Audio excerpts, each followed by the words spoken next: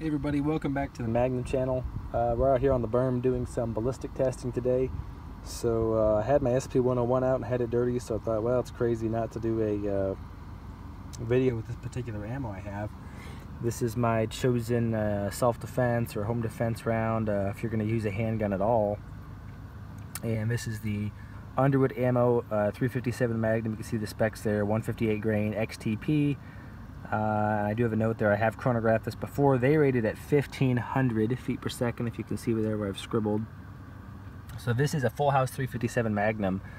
Back in Six Guns, Elmer Keith had written that the 357 Magnum can handle a 160 grain bullet to a full 1,500 feet per second. So this is loaded up as hot as a 357 can go, and we'll see what we're getting out of this 2 1/4 inch barrel.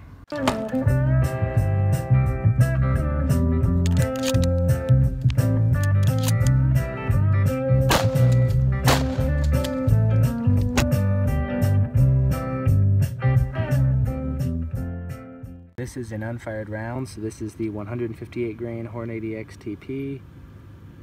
It is using Starline brass, so that's great. We'll see what we get out of this 2 1/4 inch SP101. I'm going to go ahead and shoot 2 targets there. We're going to shoot a bowling pin and then a water jug to see how it performs on that. Here's the test gun, the SP101. Here's our 2 rounds. And we'll see what kind of velocity we get and how it performs on water. Here's from a distance of 10 feet. The velocity here, 1355. That is trucking right along out of this short barrel. So if anybody ever tells you that a 357 Magnum is no good out of a 2 1/4 inch SP101, they are wrong about that. Okay, so this is the target today. This was a, as you can see, it was a dial soap thing.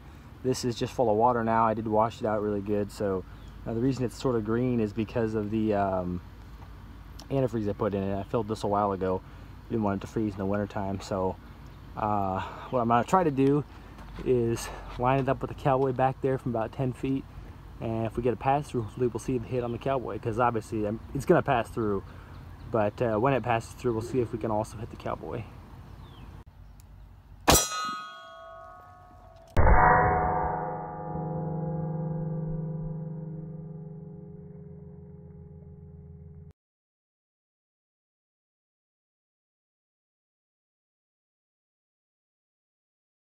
Okay, hopefully you can see where we impacted the target right there. It's a little off center, but not too bad. And you can see it split out the front really big. Split out another random part on the side. I don't know what that's about. And then if you flip it over, it also split out the back pretty good there. See all that little foam sticking out. This is a tougher plastic than a milk carton, so it's kind of interesting the result we had here. But also split this seam up by the handle. That's kind of interesting too. So didn't like it. You also saw the cowboy back here. He got hit pretty hard. So still had a lot of authority to smack him once we passed through the other jug there.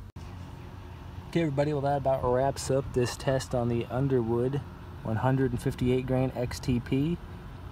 We chronographed it at 1,350 feet per second. That is moving right along for this 2 1/4 inch barrel. I think it shows that a 357 Magnum is still viable even if it only has a 3-inch barrel or a 2 1/4 inch barrel, and really knocked the snot out of that water jug too. So anyway, if you're carrying an SP101 or maybe even an LCR and 357 Magnum or some Smith & Wesson Scandium frame gun, this could be a good choice.